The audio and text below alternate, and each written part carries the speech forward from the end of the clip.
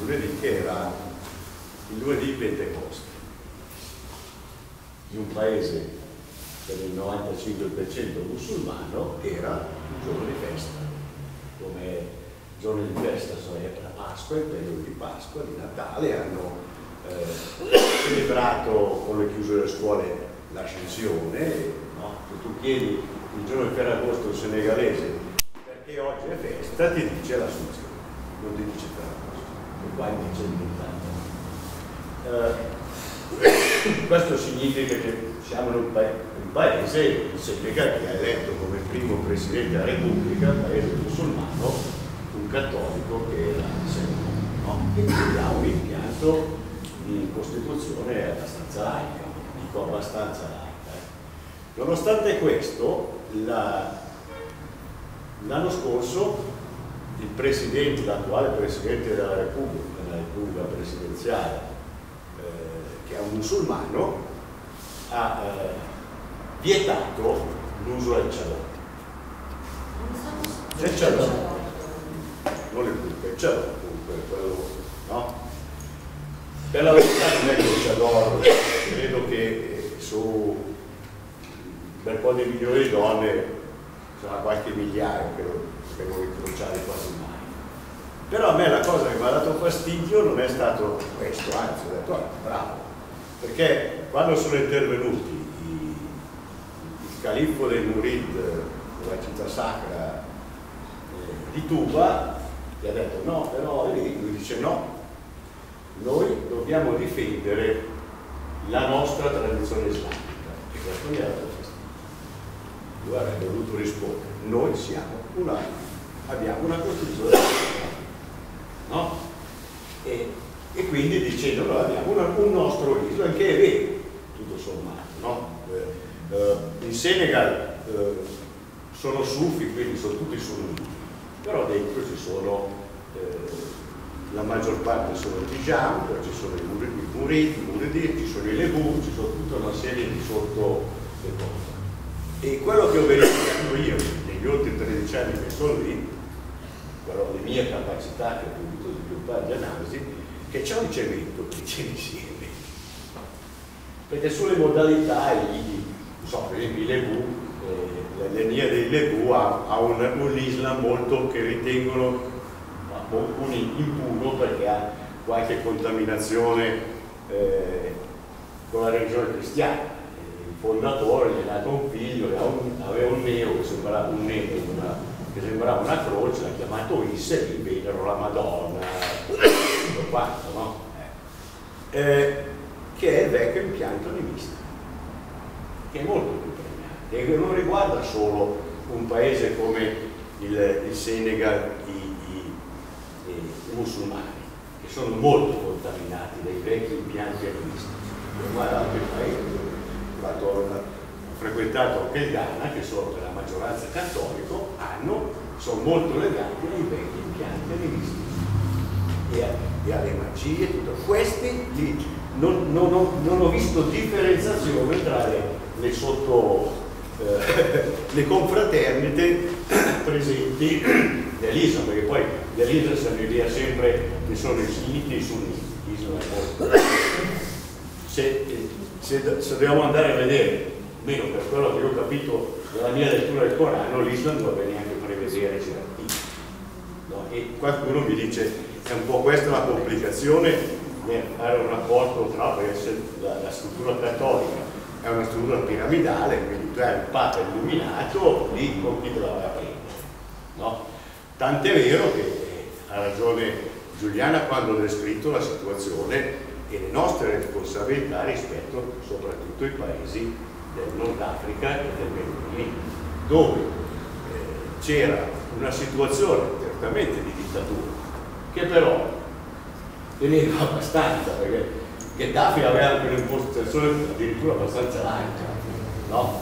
Però c'è quello che va lì, però almeno, e persino Saddam Hussein, cacciati via i feroci dittatori, si sono scatenate alle guerre di potere religioso tra soprattutto i sciiti e sunniti. è un regolamento di conti. Infatti io non accetto molto l'idea che c'è questa idea della guerra dell'Islam contro la religione cristiana. È un regolamento di conti tra di loro, io la leggo così, un po' come la guerra delle rose, no? E tutto quello che avviene poi in Europa, che coinvolge quello che diceva Giuliana, è dove loro, per esempio l'Italia è un po' meno a rischio nonostante abbiamo il Vaticano, perché l'Italia l'avevano non coinvolta come è la Francia, come è l'Inghilterra, come sono gli Stati Uniti. Perché abiti in Senegal? Meno, molti si chiedono, ma come mai l'Italia, che è più vicina a raggiungerci al Vaticano, eccetera, oppure la Spagna, oppure il Portogallo? Perché non ci vedono coinvolti più di tanto sul piano militare a impedire questo regolamento di conti. Io la leggo abbastanza così, che poi dice che ci sia dietro l'interesse questa cosa, però è comunque una guerra interreligiosa, ma che riguarda i regolamenti dei conti del mondo islamico lì, no? Quello che per esempio bisognerebbe avere molta attenzione da parte dell'Italia, dei paesi soprattutto mediterranei europei, è rispetto a due paesi che qualcosa mancano. La cosiddetta primavera araba, che ha riguardato la Tunisia, no? Poi ha portato in libere elezioni la vittoria in prima fase di un paese fondamentalista che era l'Ennahda islamico. Lì fortunatamente non si è risolto ancora, no? Però c'hanno l'ISIS che è lì a rompere le scatole. Fortunatamente è una popolazione che è cresciuta con un impianto laico, no? La Tunisia è l'unico paese dove è vietata persino la poligamia, no? Che Gheddafi, Bourguiba, soprattutto il partito del Destur, che allora ha costruito un impianto laico e ha una popolazione, perché ho dato a tagliare, le ragazze andavano in giro così. E da questa vittoria delle dada poi sono riusciti anche a reagire, e dovremmo dare qualche una mano, altro che incazzarsi perché portano qua un po' di olio. L'altro paese è il Marocco, che è un paese musulmano, però il re del Marocco ha vietato che le autorità religiose islamiche entrano dentro, per esempio, nelle competizioni elettorali, oltre a altre cose. Noi dovremmo, secondo me, avere molta più attenzione rispetto a dei paesi chi lì genere. Poi rispetto all'evoluzione nostra, la chiudo rapidamente, è questo, che proprio come diceva Giuliana, che poi i protagonisti degli attentati sono figli di immigrati, o addirittura persino i padri sono nati in Francia o da altre parti. E il problema è se passare da una cultura del rancore che ci porta a disastri, no?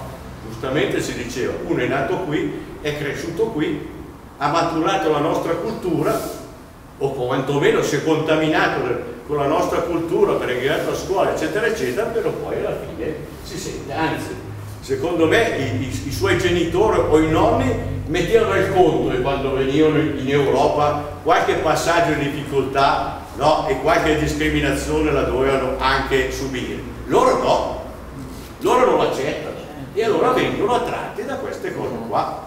Se invece tu passi da una cultura del rancore, che è quella diffusa qua, a una cultura della cura, tenuto conto che io sostengo una cosa fondamentale: la società multietnica può anche darci fastidio, certamente porterà dei problemi, ma non sta più nelle nostre scelte, non sta più nelle nostre scelte. E la nostra scelta è o costruire appunto con un atteggiamento di cura una società che ha certamente una serie di problemi vanno sciolti, oppure certamente c'è il conflitto esasperato, ma chi vince? Non noi. Prego.